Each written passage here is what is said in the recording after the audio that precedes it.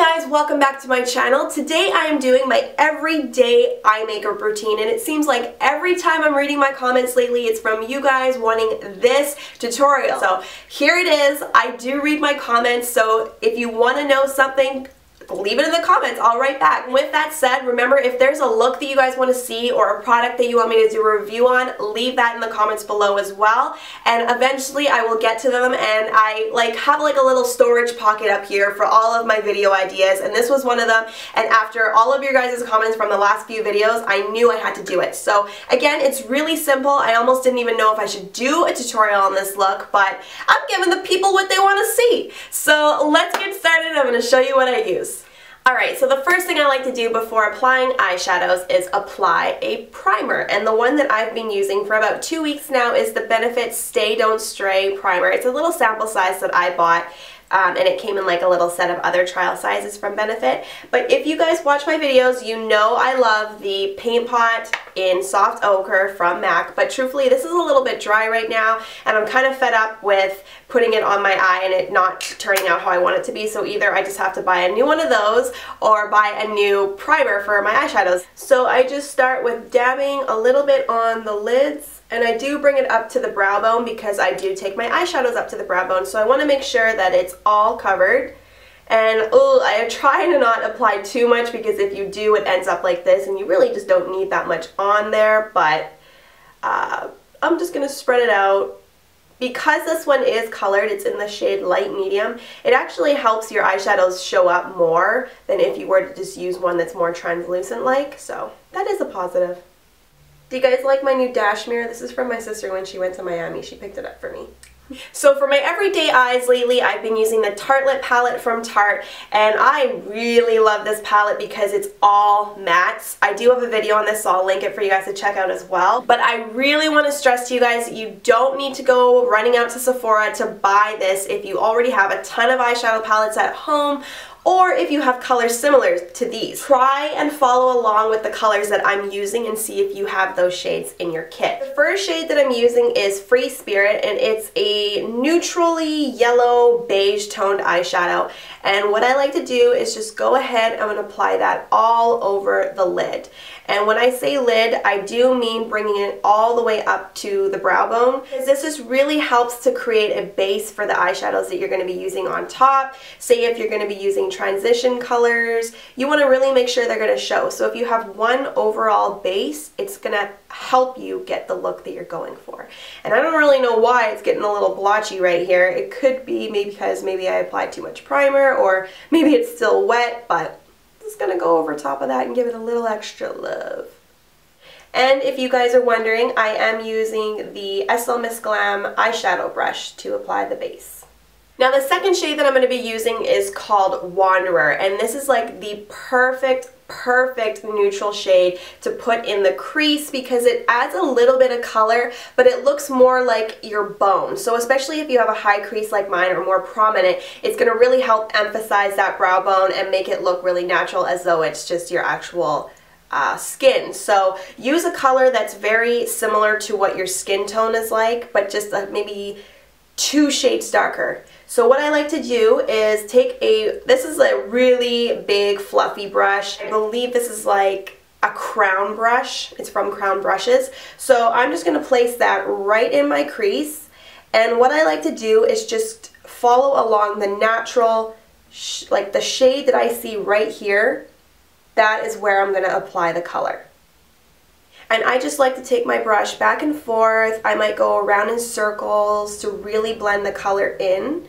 But I make sure that with this crease color, I bring it to about where my contour of the nose is. So you can see I did contour my nose today. It's right here. And I'm bringing the eyeshadow into that. And I'm not going to be bringing any of the color onto the lid, because if this were a nighttime look, I'd probably go in and smoke it up on the outer corners. You've seen me do that. That's just what a more dramatic look is. But this is daytime.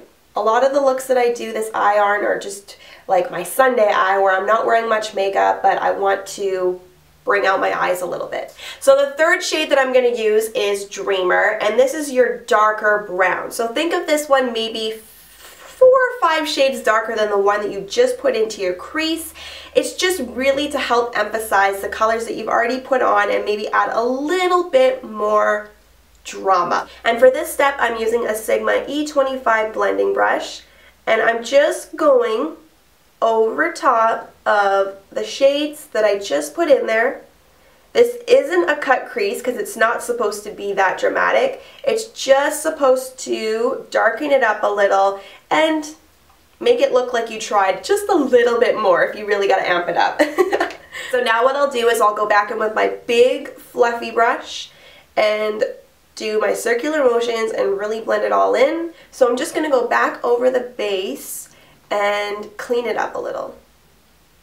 You see the difference that that makes versus that? This one looks a little muddy. This one just looks a little bit more clean. So I also like to go back on top of the brow bone, just underneath the brow, and clean this area up as well. And that is my everyday eyeshadow routine.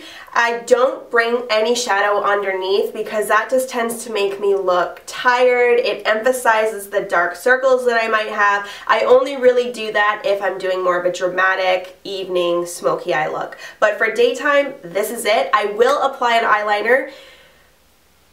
I should probably show you that because if I don't, I know you guys will probably be PO'd and be like, why didn't you show me your eyeliner routine? So let's do that too. What I'm currently using is the e.l.f. Cream eyeliner in black, and I'm going to be using a MAC angled brush number 266. And this eyeliner, if you guys are watching my videos, you see me use it all the time. It's the bomb, and it's only like $3 or $4 depending on where you live, and it lasts all day. So I have a video, I'll link that for you guys to check out.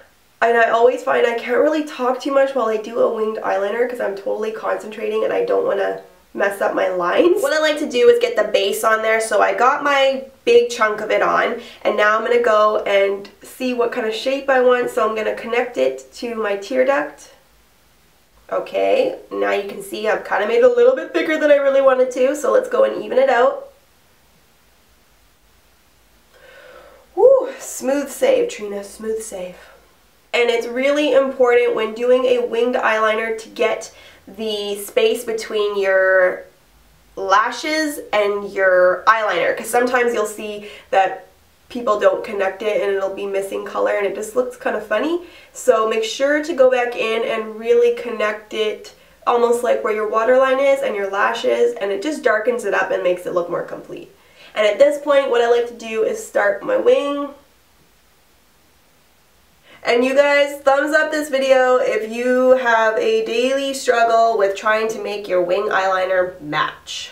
That is me every day. Alright, and then once my wings are on there, I like to go in with a lash curler and curl up my lashes before applying mascara. I do it afterwards once they're dry. Again, I've mentioned this in another video, but don't tell anybody I taught you that because that's not really good advice that they teach you in makeup school, because you could pull out your eyelashes if you do it too rough or your lashes are too wet. And the mascara of choice is the L'Oreal Voluminous Carbon Black. This mascara just helps me have volume and thickness to the lashes. The other one that I use a lot is this guy, the Lash Sensational from Mascara, oh my god! Maybelline Lash Sensational, I can never say that one, but I use that sometimes I'll double up on both of them, but the Maybelline one is really good for separation of the lashes, so I like using that one on the bottom lashes.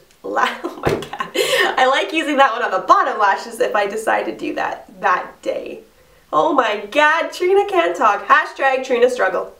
So that's pretty much it to this everyday eye makeup routine of mine. I hope you guys liked it and found it helpful. If you did, please give it a thumbs up so I can see. Also, I'm on Snapchat now, so you can add me. My username is TrinaDuhra. And one more thing, if you would like to help me out, please share this video with all of your friends so that they can see it. And if you're new to my channel, please subscribe for new beauty videos. New ones every Friday. Thanks so much for watching, and I'll see you guys in the next one. Bye!